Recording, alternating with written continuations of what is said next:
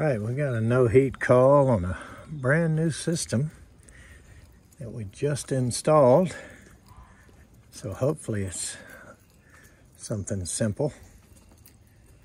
There's the units.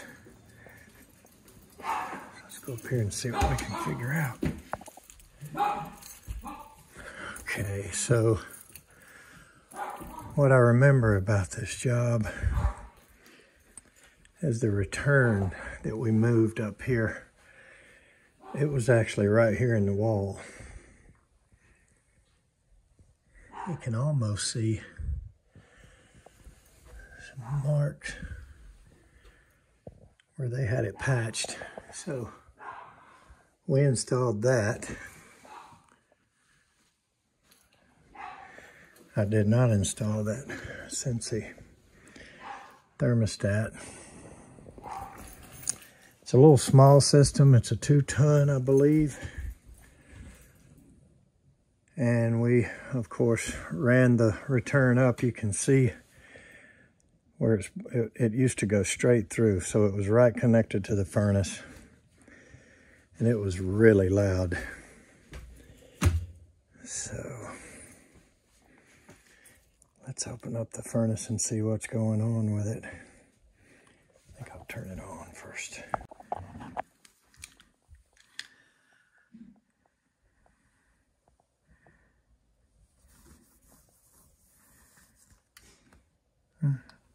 Clicked.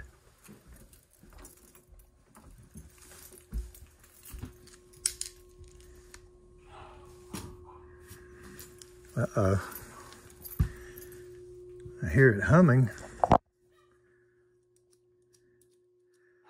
the inducer is not running.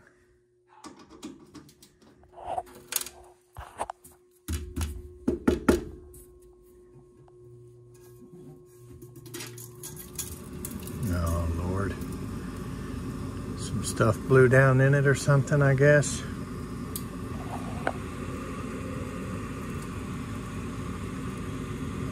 Put my thumb on the end of that little shaft and got it spun loose. So I don't know what kind of shavings or something. I feel like maybe I better take this off and try to look inside. So it did fire up.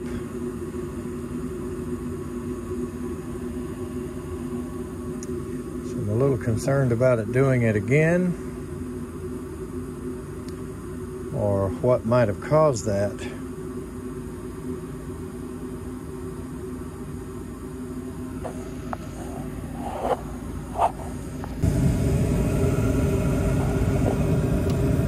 So, curiosity kills the cat, as they say.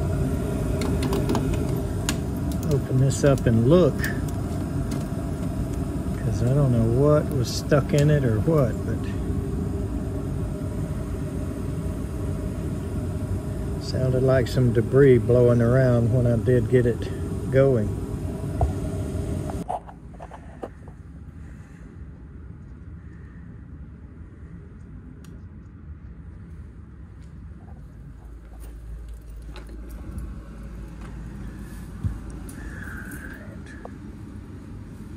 Okay, the burner's off.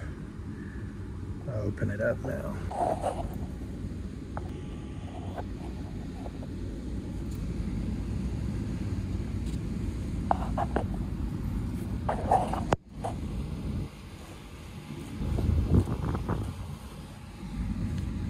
Can't be a dirt dauber already.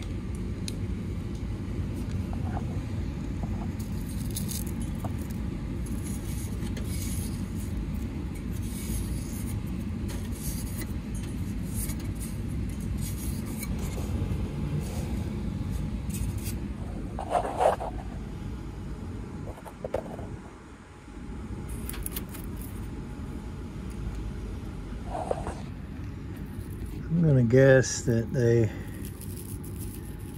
that was some kind of little moth or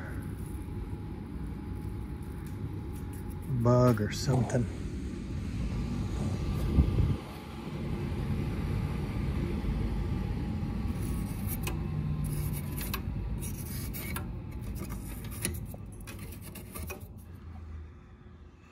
All right. Got it back together.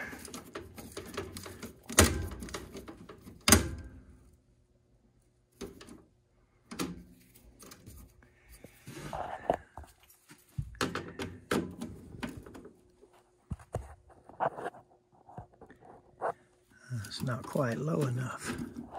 Didn't bring a drill, so need to try to hit the same hole.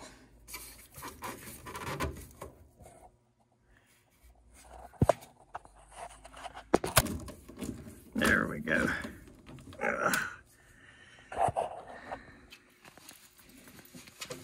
All right.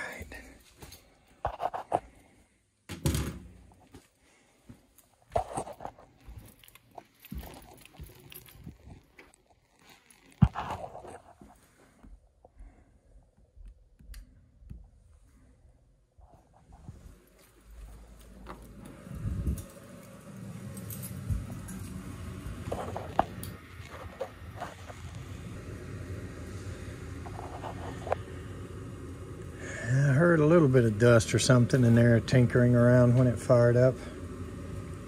Let's make sure the flame comes back and the fan comes on and we'll leave it.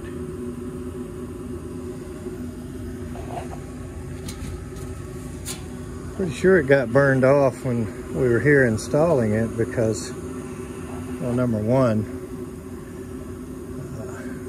they always do that, but number two, I didn't smell anything out there, and it definitely would smell the first time it fired up. We did a couple of things different here. We took this 8 out of the top and ran it different than it was before. Before it came out of the back, and all it was doing was coming out of the back of the old plenum and went right across. You had to step across it up there, and it went around to the little bonus room, which wasn't getting much air.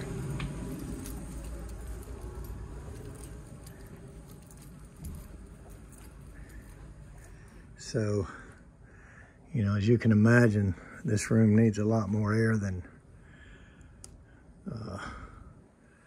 the average vent will carry. So we took it out of the end of the plenum, or the top, whatever you want to call it, which should give it a more direct feed, make it a little stronger. And they haven't complained at all. So getting rid of the noise, I think, here was the biggest thing for them, the way the furnace was right there. I don't think I had any video of it before. But I think we should be okay to put the door back on now and get out of here. Okay, so the guy came home while I was there, and I was able to show him a little clip of the video. And I don't see I'm not gonna go in his backyard. They let their dogs out, but I was able to show him, you know, what was going on. So that kind of restored his faith in Train. None of them are going to work well when something gets down in them. So that's kind of what he said. All right, let's go to the next one. Thanks for watching.